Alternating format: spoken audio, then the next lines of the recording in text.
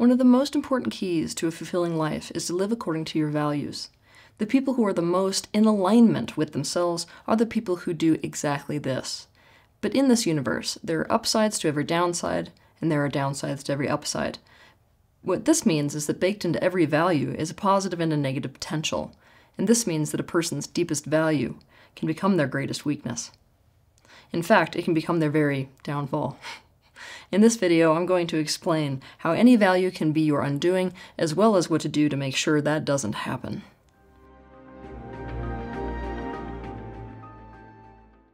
First, let's start here. What is a value? A value is what you consider, from your honest, authentic core, to be most important. This includes what deep inside your heart you really want and need. This includes how you want to be in the world relative to others and yourself. This includes what you want to do and how you want to go about doing it. You have values relative to every sector of your life. You have values relative to work. You have values relative to friendships, values relative to marriage, values relative to parenting, values relative to personal growth, values relative to spirituality, values relative to leisure, and this list just goes on and on. When the things we do and the way we behave in the world towards others and towards ourselves match our values, we experience alignment. Whether you consciously know what your values are or not, you have them.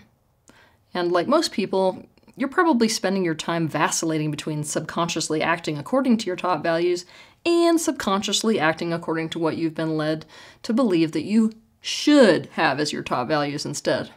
Living according to your actual values is the North Star of your life. For this reason, you would benefit by watching my video that's titled The Secret to a Happy Life. But today, we're going one step further, and we're going to talk about the potential pitfall of any value.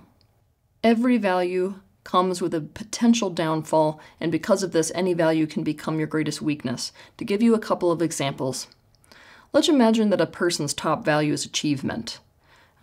Having this as your top value can lead someone to incredible levels of personal growth and self-development and incredible levels of success. But the value of achievement can also lead to a person pouring so much energy into only one aspect of their life that they experience a failure or many in one or all the rest of the aspects of their life. Or it can lead to people around them feeling like nothing's ever good enough. Or it can lead to a person constantly being dissatisfied and therefore stressed and never enjoying their life. And let's be honest, this constant distress has serious implications for their health. Or it might lead to a person's entire identity and self-worth being only about what they accomplish, and so any lull in accomplishment can become a downward spiral to the point of burnout, depression, and even suicide. Or it can lead to a person being blind to being taken advantage of by being made promises of greatness. That's just to name a few. But let's give you another example. Okay, let's imagine that a person's top value is service. With this top value, this can lead a person to having a deep sense of their purpose for being, also having like a felt sense of both contribution and belonging within the world. It can also lead to thriving relationships in which they are deeply valued by the people that they come into contact with because they are givers, not takers. It can also lead to them doing greatly needed work in the world that improves lives. But the value of service can also lead to a blindness around one's own needs and desires, which can make somebody lost in life. Or it can lead to blinding attachment to one's own goodness and therefore moral superiority. Or it can lead to a person getting into relationships that are one-sided and completely depleting. Or it can lead to unnecessary self-sacrifice and martyrdom. Without insinuating that dark is bad and wrong, because that's an issue that we face when we have these discussions, for the sake of our understanding, let's say that any value can have a dark side, and that any value can become an open door to a person being taken advantage of, if not outright deceived. A prominent lawyer that I know personally loves to say that every person's got a con with their name written on it. In his career, he's found that many people like to think that they can't be deceived, but every person can in fact be deceived, and in fact, there's a perfect con out there for every person on this earth. And what I will tell you is that that perfect con will always involve your top values. It is also important to know, if you didn't catch it in the previous example, that each value might have several potential upsides and several potential downsides. By holding a specific value, we may fall into none, one, or several of these pitfalls that come along with it. So that you can understand this even better, let's look at the example of Peter. When it comes to relationships, Peter's top value is loyalty.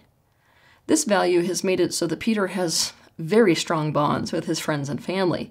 No one around him fears abandonment. As a result, he has lots of social support. He gets to experience the gift of being trusted by others. The women in his life also feel safe in relationships with him because his loyalty bends him towards protective behaviors. And he is, let's be honest, cherished by the people in his life. But Peter has a brother named Darius. Darius has a little bit of a gambling problem, and by a little bit of a problem, I mean a really big one.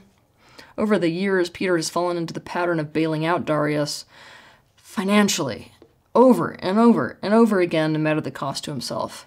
Recently, this has gotten so severe that Darius showed up on his doorstep beaten up. As it turns out, he had borrowed money from a very shady loan shark and then gambled and lost it all. Darius's apartment had already been vandalized as a consequence, and he had been threatened that if he didn't pay up by a certain time, that his girlfriend would be kidnapped. And so, what did Peter do? He took out a second mortgage on his own house to cover his brother's debts.